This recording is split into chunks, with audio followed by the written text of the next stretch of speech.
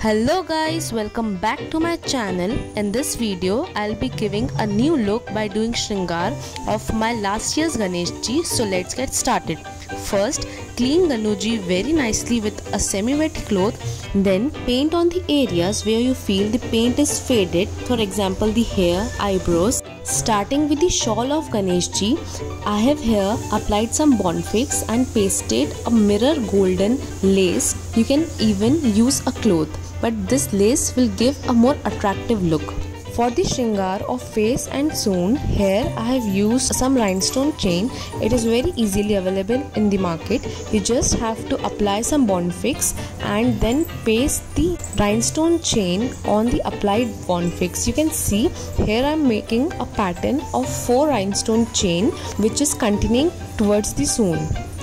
Now for the silver headgear, here I have used an old locket of Radha Rani. Just paste bonfix and fix this in the center of the forehead. Now to give the headgear a little bit Maharashtrian look, I have used a purple stone lace and fixed it with some bonfix. Now for the asan part, here I have used some random laces of bright colors.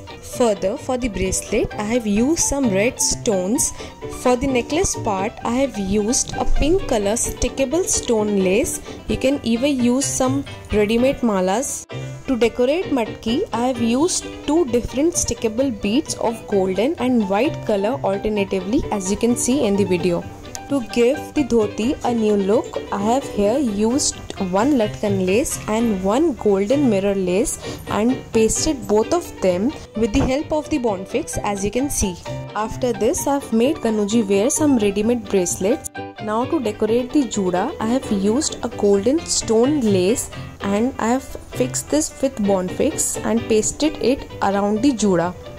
For the front arms, I have applied bonfix and sticked a purple stone lace matching with the headgear. For the mala, first I have used a small DIY mala. Now let's decorate the earlobe.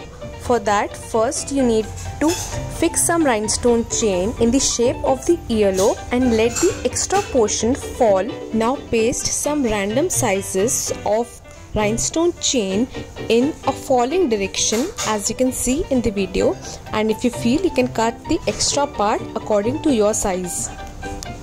Further, for the ankle, I have used some stickable green stones. And finally, I'll make Ganesh ji wear a beautiful pearl mala. Now here comes the main part. We have done the Shringar of Ganesh ji. How can we forget to do the Shringar of Modak and Laddu? For that, I have applied some bonfix on the Laddu and then pasted the rhinestone chain in a rotating direction. As you can see, it's very easy and simple. It will give Laddu a diamond look. Now it's time for the new yellow vastra and an orange pagdi for the contrast. Here I have used a Raja Maharaja pagdi for my Ganesh ji, which will enhance the look. And this is the final look of my Ganesh ji. Thank you so much for watching the video so patiently. I hope you like the video. Do not forget to like, share and subscribe to my channel. And if you have any queries, feel free to ask in the comment section. Thank you so much. Till then, enjoy the shoot.